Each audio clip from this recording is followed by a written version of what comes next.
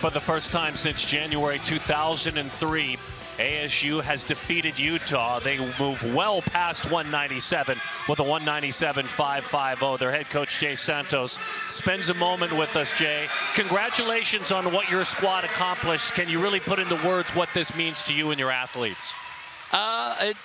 That was a lot of fun, wasn't it? Yeah. that was a good time from start to finish.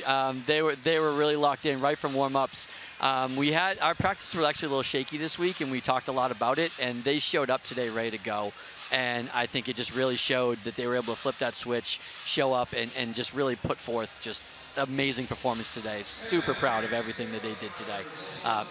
It is hard to put in words because we've been trying to climb that mountain and beat Utah for a while, and to finally get over that edge, it's amazing.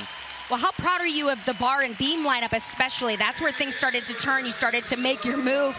And it was consistency and details, things you've been talking about all year long. How much did it mean right now at this point in the season for your team to put it together? It's amazing. I mean, this is the time of year where we've been building. We put some really strong meets. We had a strong meet at UCLA on the road last week.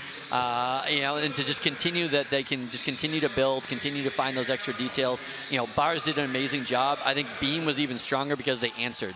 They were able to collect themselves, center themselves again, and go out and really put forth probably one of the stronger beam lineups we've had this year. So I think that I'm really proud of that they were able to put that together and then go finish it on floor, obviously.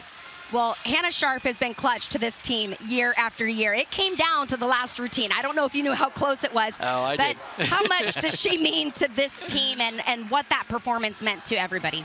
She's been doing it for us forever, and it's to know that she can continue to week in, week out, put forth that performance, take that weight of, I mean, I don't think she knew what we needed to hit there, but at the same time, she went out and I was like, have some fun, enjoy this. We're having a good time, so let's just finish this out.